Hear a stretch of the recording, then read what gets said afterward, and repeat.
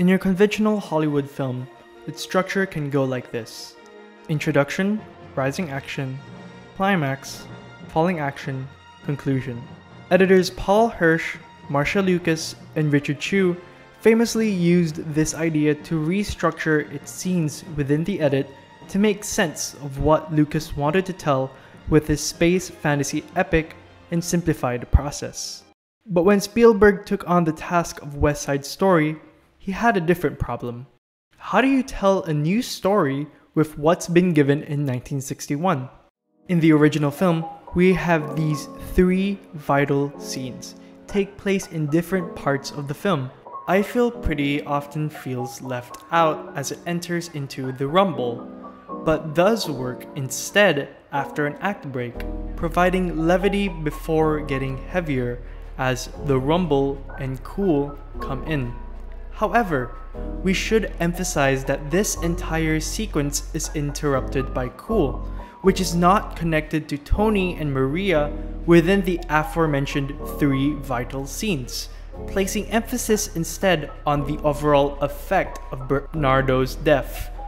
The overall effect of this entire sequence of scenes becomes shock after shock, a what could go wrong until its finale, creating a larger effect of an unceasingly cruel world after its optimistic opening half.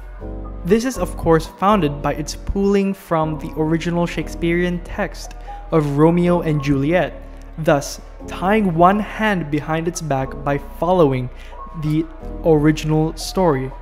However, 2021 has no qualms over the original Shakespearean tale, instead pulling from the stage musical itself, along with that original film.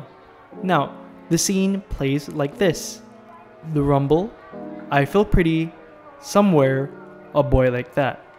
The choice to have I Feel Pretty take place after the rumble makes the scene have a more tragic undertone, as Maria doesn't realize that Tony has killed her own brother, along with a more streamlined emotional feel as each scene stacks on one another in tension, emotion, and thematic exploration. It's a simple choice by screenwriter Tony Kushner and director Steven Spielberg that emphasizes what the combination of scenes is all about: the tragedy and regret of Maria's life as it spirals downwards, emphasized by the Greek choir of Valentina as she shows what could have been. In 1961, it's a Shakespearean epic with big ideas, having a wider view of not just its title characters, but the world around them. In 2021, it places a laser-sharp focus on its characters. Thus, we begin to see what Spielberg changed in his version, along with what each add to the same story, just by their placement of scenes, allowing the crew of 2021 to create new meaning and angles for what that story says, and place a greater emphasis on how to make previous scenes better than they were before.